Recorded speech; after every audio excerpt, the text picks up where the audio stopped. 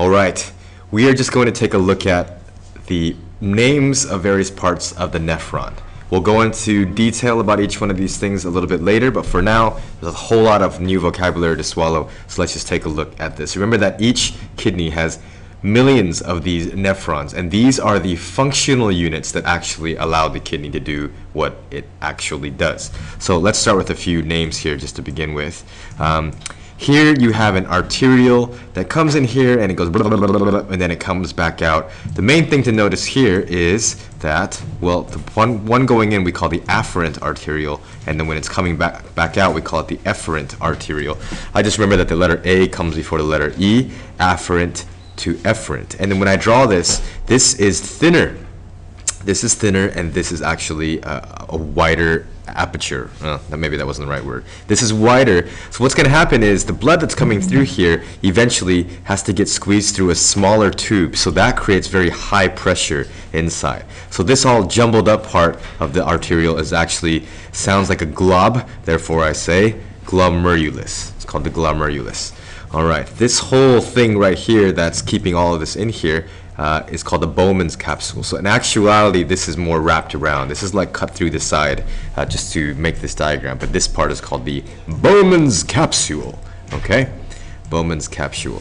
What we're actually looking at, this whole thing is a nephron. I should have pulled that out first, but these are too small and I can't see what I wrote.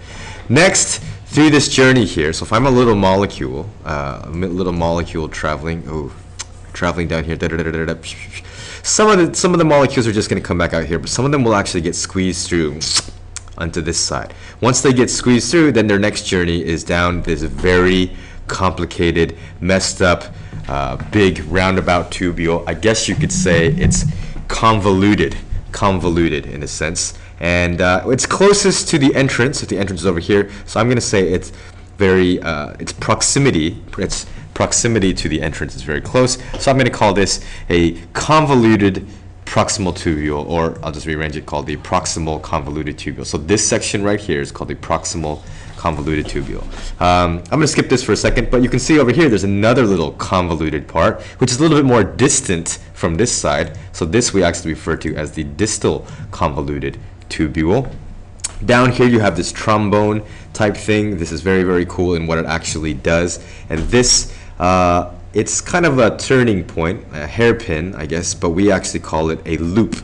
And it's named after this dude, Henle. And let me put this in the right spot. There you go, Henle. Loop of Henle. This side is called, if you're coming down, it's called the descending loop. No big surprise. When it's coming back up, guess what? It's called the ascending loop.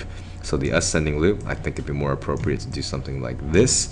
The descending loop, something like this, all together. And at the very end, you have this thing called the collecting duct. Now, I want you to understand what this picture is showing. This picture is showing one collecting duct, but here, it's collecting from other ones of these guys. So I wish I could. Is there a quick way for me to do it?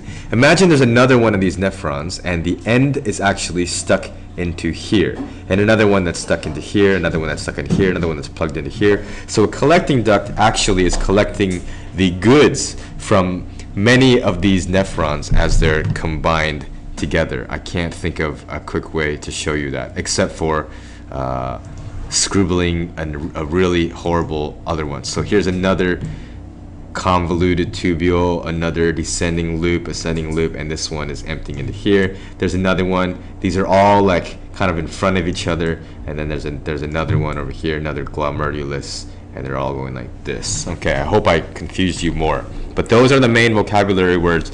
See if you can wrap your tongue around all of that, and then you can hopefully start to understand what the function of each of these is. But it's pretty cool and what this actually does, and there's a great animation online from biologymad.com. Just type in interactive kidney in Google and you'll get something really neat. All right, did you get all the vocab?